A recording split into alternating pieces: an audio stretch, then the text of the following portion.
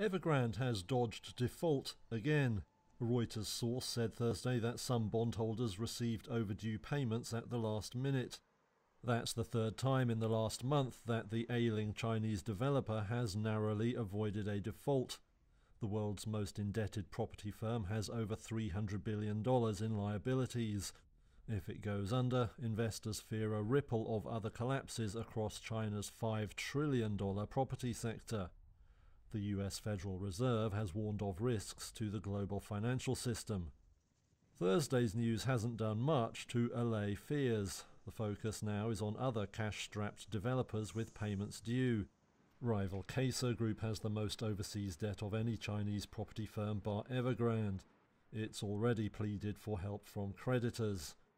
Now the question is whether Beijing will step in to tackle the sector's woes.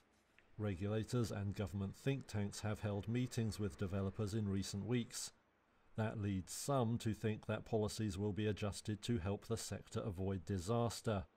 Those hopes and the Evergrande payment helped stocks rally on Thursday.